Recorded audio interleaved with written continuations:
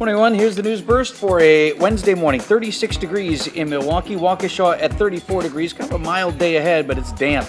Rest of the Storm Team forecast from Scottsdale. Scotty's got rain changing to rain-snow mix late. Windy and seasonal today with a high near 40 degrees. Still coming up empty. Milwaukee police are retracing their steps. Today, detectives will be searching Chris Zacco's East Side apartment again. He was Kelly Dwyer's boyfriend. Dwyer was last seen there 5 months ago, disappeared essentially without a trace. Those explosions reported in Oak Creek last night. Many folks on the south side may have heard that. The Milwaukee Bomb Squad was blowing up grenades. World War II munitions were found in someone's attic, so they called in the Bomb Squad. Another big drug bust on I-94. Sheriff's deputies in Racine found 19 pounds of pot in a car. Just last week, deputies found $30,000 worth of heroin that was in a separate traffic stop.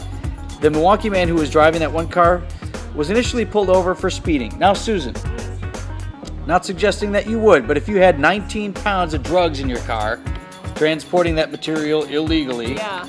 Are you speeding, really? No. You're following all the right rules, on, right? it's 10 and 2. Nothing to see here. Just driving along, 64 miles an hour. Right.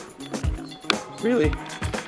You did not win the Mega Millions jackpot, sorry to say, unless you've been visiting Florida or Maryland. Have you been visiting Florida or Maryland? No. That is where the two winning tickets were sold. They will split the $400 million prize.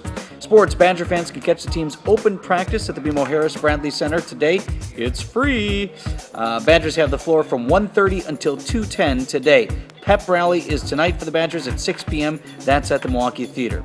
And our Wisconsin girl, Megan Ruger, it's got the umlauts over the U, Ruger won her battle round, so she is still alive on The Voice. I was disappointed they didn't have the whole big super stretch yesterday. Oh, she just got a little taste, like we just got a little segment instead of her whole battle.